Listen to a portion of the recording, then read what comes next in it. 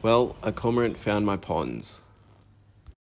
It got quite a few fish before we managed to scare it off. So I thought this was a perfect time to talk about the life cycles within a pond. Understanding the life cycles can help you determine what exactly you want to expect from your pond, and it also puts things into perspective when something like this happens. G'day, my name is Kev. The aim of my channel is to help people build and maintain ponds without spending a fortune. If that sounds like something that interests you, feel free to subscribe and check out my website, OZPONDS.com.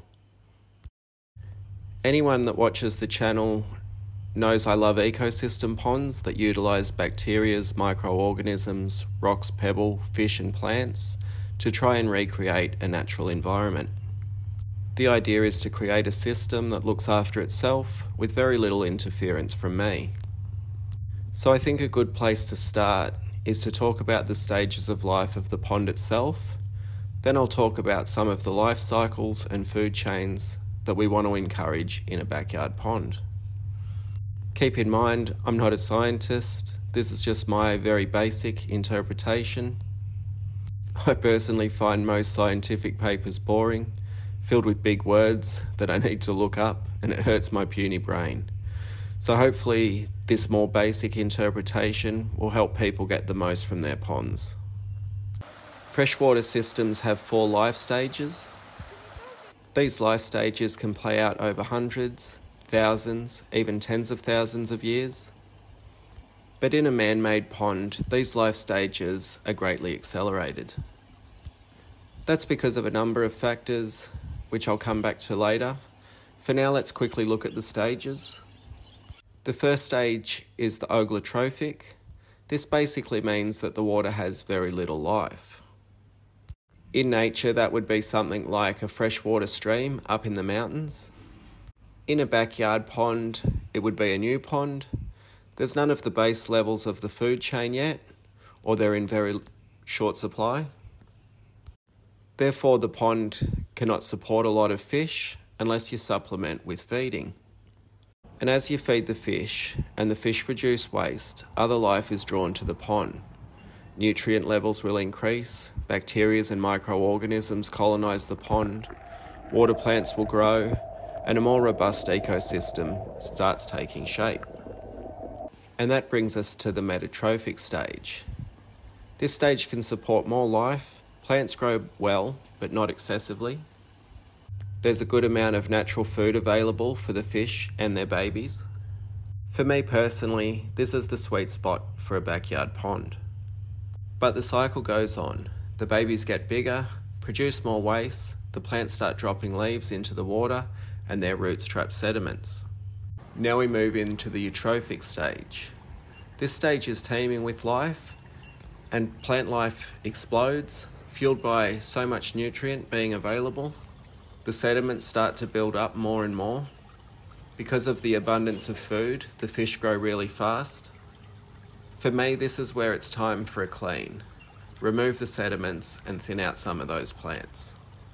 If we left the pond alone, it would go hyper-eutrophic, and the boom and bust cycles of the plants just continue until the pond's no longer a pond. How long it takes for each cycle depends on many factors, but there are some things that we can do to help slow down the process. The first one is not overstocking the pond. Less fish means less nutrient is being released into the water. If you don't have too many fish, you shouldn't need to feed them. They'll just eat the natural food sources within the pond. Second is increasing the circulation and oxygen. Moving the water around keeps lightweight sediment suspended. Installing the pond with a skimmer is a great way to capture these lightweight materials before they sink and decompose inside the pond. I like to build my own skimmers. I'll put a link in the description. The bacteria and microorganisms that help break down fish waste and other organic materials need oxygen. So having plenty of water agitation is a great way to ensure that they always have enough oxygen to thrive. Thirdly, reduce sediment traps. Too many plants within the pond will trap leaves, pollen, etc. that would otherwise be captured by the skimmer. And also, the plant material breaking down within the pond will increase that amount of sedimentation. In this pond I removed all the eelgrass, and that made a huge difference. Don't get me wrong, I love plants, and they're an important part of the ecosystem. I just prefer to keep them on the margins, in the stream, and of course my favourite, in the bog filter. Of course, a couple of water lilies is the exception. You just gotta have them. And the last thing that'll help slow down the cycle is having a really good biological filter or doing frequent water changes. The best biological filter, in my opinion, is a bog or a wetland filter. These are incredibly efficient at removing nutrients from the water itself. Again, if you're interested, I've got plenty of videos talking about the benefits of bog filters, and I also have videos on how to build them, so if you're interested, feel free to check those out. So by reducing the amount of nutrients available in the water, the slower the plants will grow, which includes algae. So that's my basic understanding of a pond life cycle and how we can sort of slow down that process. Now, if I haven't already bored you to tears, let me talk a little bit about the life cycles of the organisms and animals within the pond. I think the most helpful way to look at the life cycles within the pond is to look at the entire food chain. So at the base of the food chain, we have the photoplanktons.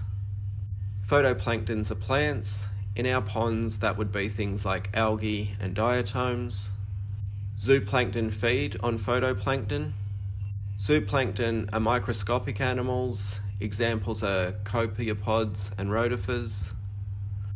Zooplankton are a food source for fish larvae, and fish larvae are a food source for small fish, and small fish are a food source for larger fish, and larger fish are a food source for that cormorant that visited me. So what's happening is that nutrient is constantly being consumed and pushed further up the food chain. This is a good thing as it stops imbalances and it means less work for us. So when the cormorant had a snack on my fish, it removed all the nutrient that it took for a tiny egg to become an adult fish. Now, I was planning on talking about that now that a few of the adult fish are gone, it presents an opportunity for some of the baby fish to reach adulthood. However, in the time it's taken me to edit the video, the cormorant came back, and well, he ate all the goldfish in the 2 ponds that have goldfish. So for the time being at least, it's time for another life cycle to begin, and that will be for the frogs and the tadpoles. With no fish, the tadpoles will thrive. The life cycle of a tadpole into a frog is incredibly beneficial for a pond owner, as the tadpoles gobble up some of that nutrient to become frogs, and then the adult frog hops away.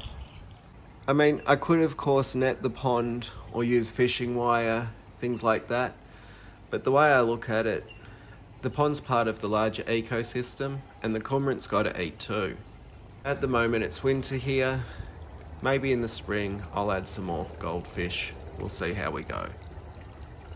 Anyway, I hope this video has been helpful, thanks for watching and I'll see you in the next one. Bye.